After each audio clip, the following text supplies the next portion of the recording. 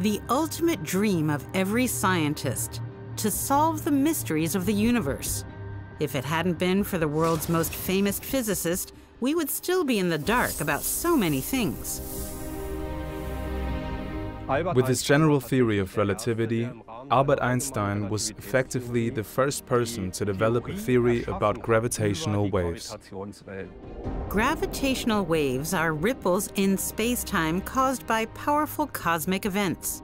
It took another 100 years before we could actually detect the first signals directly. He never expected that experimental research would ever be advanced enough to detect this on Earth. And these men at the Albert Einstein Institute in Hannover played a major role in this. New technologies for detectors all over the world are being developed here. Henning Vahlbruch, head of Squeezed Light Research Group at the Institute for Gravitational Physics at Leibniz University, Hannover. I'm Hartmut Grote. I'm an experimental physicist and professor at Cardiff University. Benno Willke, head of the Squeezed Laser Light Research Group here at the Institute of Gravitational Physics. The first gravitational wave signals were detected by LIGO, 2 gravitational wave detectors located in the US. The laser, the very heart of the detector, was built in Hannover. This is where we developed the high-performance laser for the gravitational wave detectors that measured the first gravitational waves. These lasers have to be extremely powerful, have exceptionally high stability and very high reliability. And this combination in this way exists nowhere else in the world, so that we can quite rightly say that our lasers are the most stable in the world.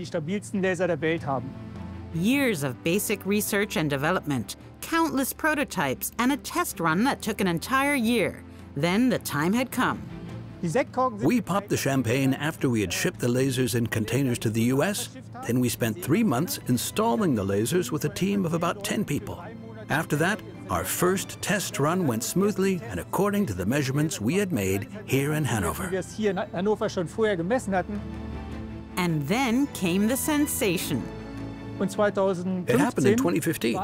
You could say that our laser light was used to really observe the first gravitational wave, followed by the awarding of the Nobel Prize in 2017. An incredible success story, made possible by the researchers and developers of this exceptional laser technology. Since then, several gravitational wave detectors in North America, Europe, and Asia have been generating a continuous stream of new data. Humans now have a new instrument to better understand the universe, its formation and evolution. Squeezed light made it possible, a very special laser light. What we are doing here in our squeezed light experiments is advancing into a world of totally different sources of laser light. Squeezed light helps sense cosmic collisions by making the non-measurable measurable after all.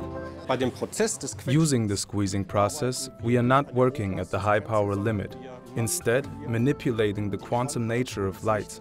There is the so-called ground state energy, vacuum fluctuations that are all around us. Squeezing means that we are able to manipulate the noise caused by them. We are able to reduce the noise in a variable that we are interested in measuring, making it possible to resolve really faint signals even further, in fact, making them visible. Squeezed light was used to help solve another mystery of cosmology. The first signal we were able to measure was evolved from the merger of 2 black holes. That was the first evidence of the existence of black holes. 1.3 billion years ago, these black holes were circling one another, even much, much earlier, before they then merged. Try to picture them as objects, each weighing 30 times more than our sun, circling one another at the speed of the spin cycle of a washing machine, moving ever faster until they finally merge into one. Hard to believe.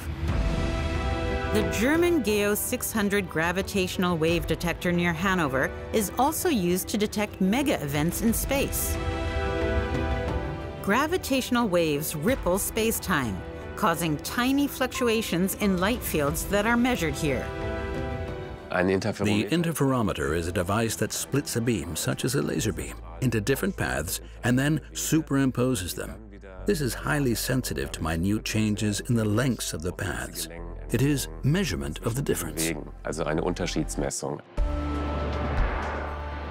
We also use this in our laboratory in Cardiff, for example, in our interferometers.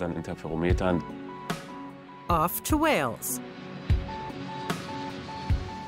Hartmut Grote has been researching and teaching at the School of Astrophysics at Cardiff University for 5 years.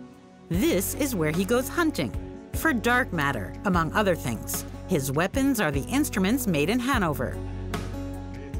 What we have here is the laser that Benno helped develop. On the other side, we feed in squeezed vacuum, which comes out of this box here that was developed and built by Henning.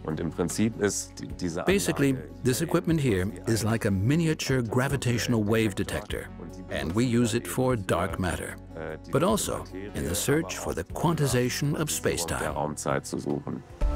We assume that about 80% of our universe is made up of dark matter. But no one actually knows what this strange matter is. We know that dark matter is not made up of the usual elementary particles that we're familiar with. It has to be something new, which is another reason why it's so fascinating. In the history of the formation of the universe, you need this dark matter to explain why the galaxies exist as we see them today. At the very center is the interferometer. In 1887, it proved that luminiferous ether does not exist, leading Einstein to develop his theory of relativity. In 2015, the evidence of gravitational waves and black holes. What's next? It's still a matter of conjecture whether we will find anything. However, if so, it would certainly be sensational, and the first hint of how quantum theory and relativity theory can be brought together.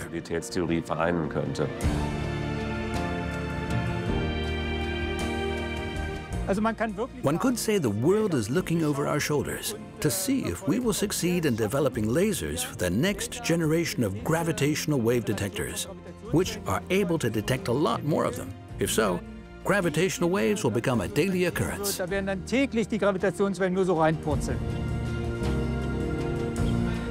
are still so many cosmic puzzles to solve, but all in good time. Gravity. Saw that? Boom, got it.